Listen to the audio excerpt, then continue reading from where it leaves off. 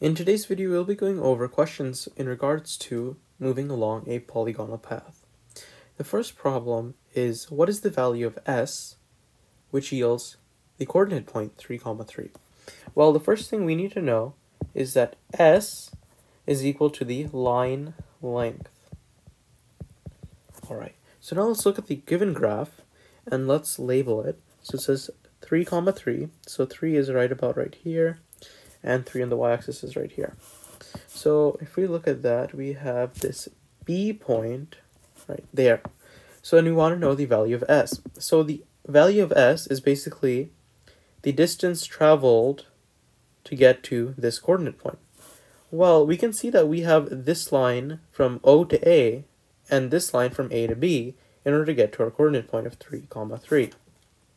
So the first step we want to really do is to do Pythagorean Theorem. So let's solve for the length of O to A. So we can see we have an x distance of 2, and we go up 3. So we have 2 squared plus 3 squared equals s squared. And so then we have 4 plus 9 equals s squared, and s is just this first segment. So we have 13 equals s squared, take the square root of both sides. So we know that s equals the square root of 13. So we can label that on our graph. Now we need to find s, or the line length, from A to B. And we can see from A to B, we really don't have a triangle. We don't have anything to do Pythagorean Theorem with. We can just see that we traveled from 2 to 3. 3 minus 2 is 1. We traveled a distance of 1. And even though we might not need it, let's also get the length from B to C, or our last line segment right here. Well, we went from 3 to 4. It is a triangle type shape if we did this. And now what we're going to do, since we went from 3 to 4, we traveled 1 on our x, so we have 1 squared. We're going to do Pythagorean Theorem again. So we have 1 squared plus the distance, or the change in our y value, which is from 3 to 4, which is again 1 squared. That means 1 plus 1 equals 2, and we know 2 equals s squared. S equals the square root of 2. This means B to C has a distance of square root of 2. So now let's get back to our question, which is, what is the value of s, which yields coordinate point of 3, 3? 3, 3, as we know, is right here. And we can see we first traveled square root of 13, then we traveled 1. And you can add to get your s value. So we have square root of 13 plus 1 gets us to a coordinate point of 3, 3 right here. Now let's go to our next question, which is x parentheses square root of 13. Well, you might be asking, what does this mean? Well, this is basically telling you this x in front is saying that you want to get the x coordinate after traveling a distance of square root of 13. Distance traveled. All right. Well, you can also look at it as x, comma s, or if it's looking for the y coordinate instead of the x coordinate, it could be y, comma s. So now let's go ahead and do this particular problem. Well, we already have a line segment of square root of 13, which is pretty easy for us, and we want to know the x coordinate after we traveled. So we keep going. We just traveled to square root of 13 at A, so let's get the coordinate point for A. Well, the coordinate point for A is 2, 3, because we have a 2 here, and then our y value is 3, so it's 2, 3. But remember, it's asking for x coordinate, and the x coordinate from 2, 3 is 2, meaning the answer to number 2 is 2. Now let's go ahead and do number 3. Number 3 says, what is the x coordinate? It's the same format as number 2. Number 3 says, what is the x coordinate after traveling a distance of 3? Well, unfortunately, we don't have a line segment of distance 3. Well, in this type of scenario, we have a type of equation, or base equation, that we're going to use. This base equation is line length known over wanted length, or wanted distance of travel, wanted length, equals x slash y coordinate. So x or y coordinate, remember x or y coordinate we could find. X or y coordinate of known length, and I'll explain this equation in just a bit, of known length over our wanted x slash y value. All right, so now it might look a little interesting, but the line length known. So let's say, I'm going to give the example for number 3. Well, for number 3, it asks a distance of 3, right? Now we're going to look at the line segments we already have, that we already predetermined in our graph. Well, we have the square root of 13 and 1, right? Well, the square root of 13 is in between 3 and 4, right? So we're in between 3, and we want to find a distance of 3, but we're not exactly at 3. Well, the wanted length is 3. So we're going to put the known line length, which is the square root of 13, that's what we know from our graph, over the wanted, which is this s in the parentheses. So you could say this is s, sorry, this is in a different color. So let's say this is s in question. This is s from graph. So you're getting the known line segment in the graph. And so now that we know 3 is in between square root of 13 and 4, we know that the answer, or the distance traveled of 3, is, somewhere in between this first line segment. But we don't know exactly where. So now, let's set it up as we're going. So we have the line length known, and we said that's the square root of 13. So we have the square root of 13 over our wanted length, which is the s in the question, which is 3, equals, and now we're on our right side. Well, it says x or y coordinate of known length. So our question is asking for the x coordinate, and we determine how we know it's x coordinate up here. So we know it's the x coordinate. So we're going to look at our known length, and our known length was the square root of 13, which came from our graph. So we look at the x coordinate at that segment. Well, we know it's 2, right? So equals 2. And if it was y coordinate, it would have been 3, but we are doing the x coordinate over our wanted x or y value. Well, the wanted x or y value is x, right? So that's what we're solving for. We're going to put an x right here. Well, now you can just look at it and say, hey, we need to do cross multiplication. Well, all right. So now we do cross multiplication means we do 2 times 3, which is 6, and divided by square root of 13. Square root of 13, and this equals x. So now our answer to number 3 is 6 over square root of 13. This is the equation which you are going to use in order to proportion and solve this type of problem. We're going to apply the same logic to number 4. Number 4 says, what is the y value after traveling a distance of s, which equals 2? So now, instead of x, we're doing the y value.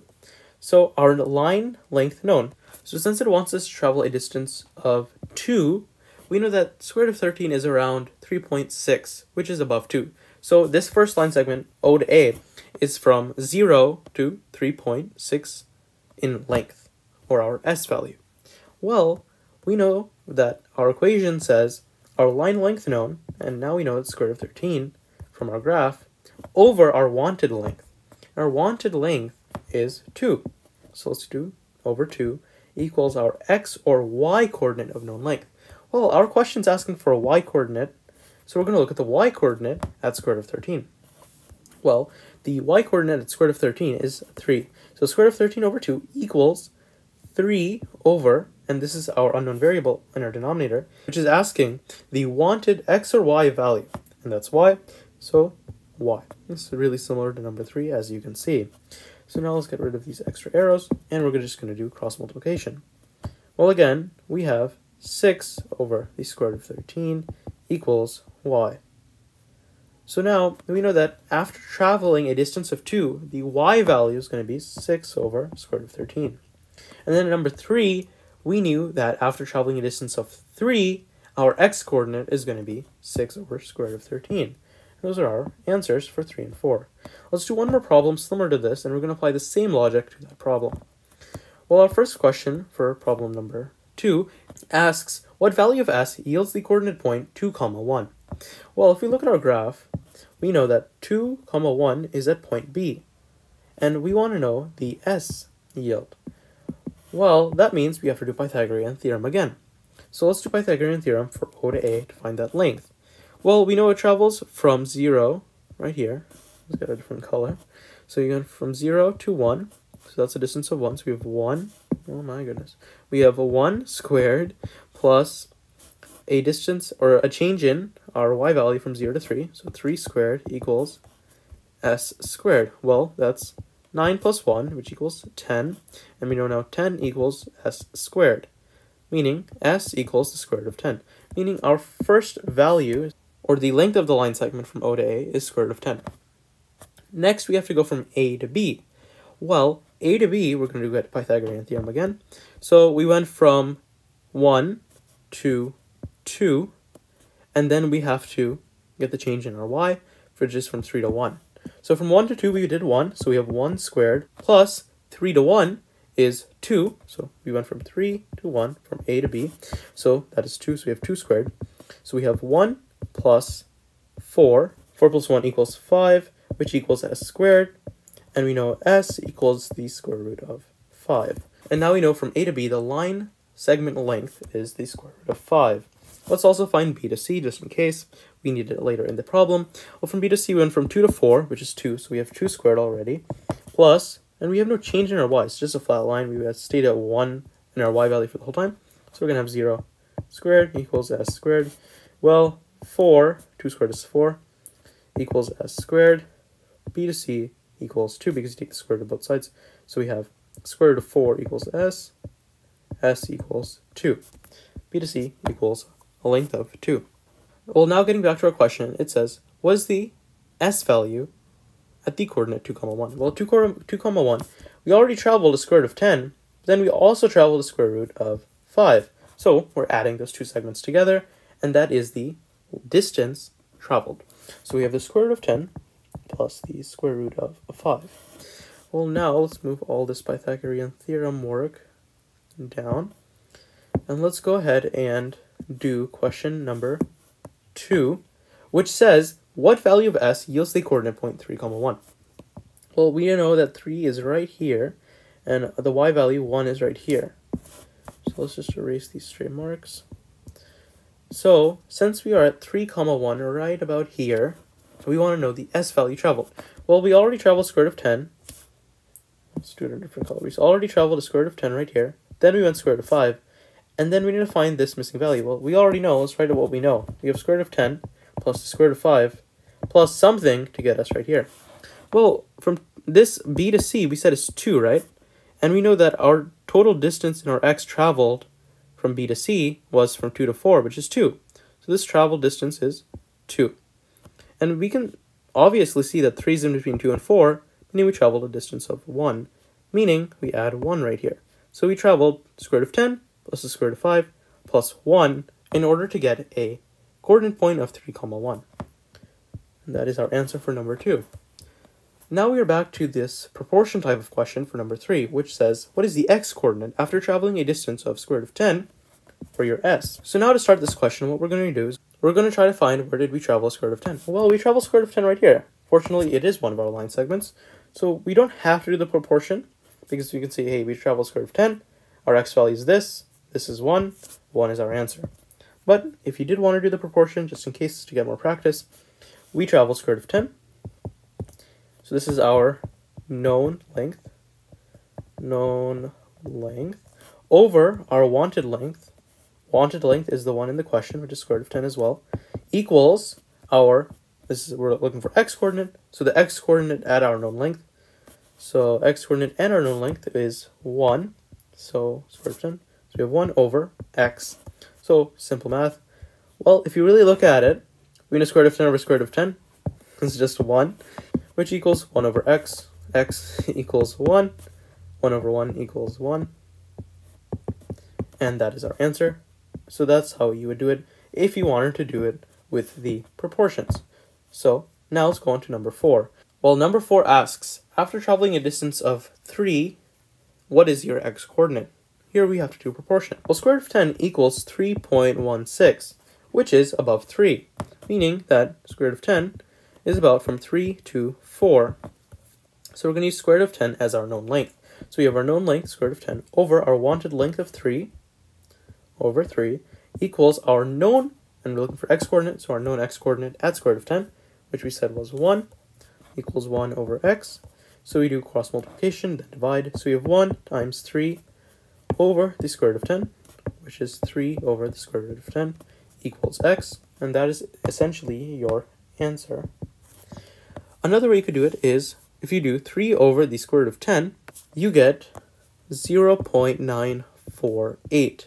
Well, we can obviously see that this rounds up to 1, and that would technically be your answer of the x-coordinate at 3. Because if you really look at it, 3 is about right here. So it's really close to 1, but it isn't exactly at 1.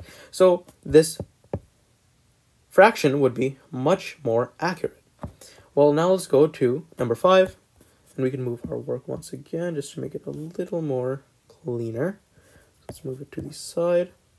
So our last question for this video asks, what is the y-coordinate after traveling a distance of 2? Well, we're getting y-coordinate, we want a distance of 2.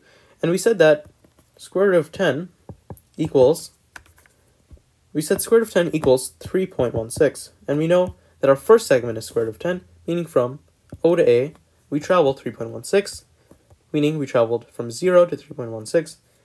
This means that our known length is square root of 10 over our wanted length of 2 equals the y-coordinate at square root of 10. If you look on our graph, at square root of 10, we have a y-coordinate of 3, so it equals 3 over x. So we have 6 over the square root of 10, and because we did 3 times 2, divided by that, 3 times 2 over square root of 10, which means 6 over the square root of 10, and that is our answer. The y-coordinate after traveling a distance of 2 equals 6 over the square root of 10. So let's just box our answers, and the fractions are much more accurate, which is why we went with those. I really hope this video helped, and if you believe it did, I would greatly appreciate if you like and subscribe. Also, we did create an Instagram account for future updates and future videos. You could also DM me on Instagram if you wanted a video request. I will also be posting whenever we upload a video, so I'd greatly appreciate a follow there. The link to the Instagram is in the description box below. Remember to hit the bell icon for future video updates. Thank you very much.